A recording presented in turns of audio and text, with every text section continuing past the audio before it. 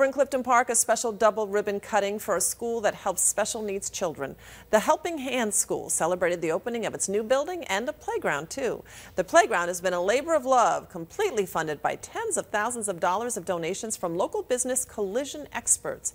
But it's not just play, there will be learning there, too. For the first time in the school's history, Helping Hands says all 200 plus of its students will be together under one roof. This is going to be a great school, and the great partnership illustrates what we should be doing in government, and that is removing obstacles from everybody so they can be everything they can be. Helping Hands is just finishing up a move from across town, previously being located in Half Moon.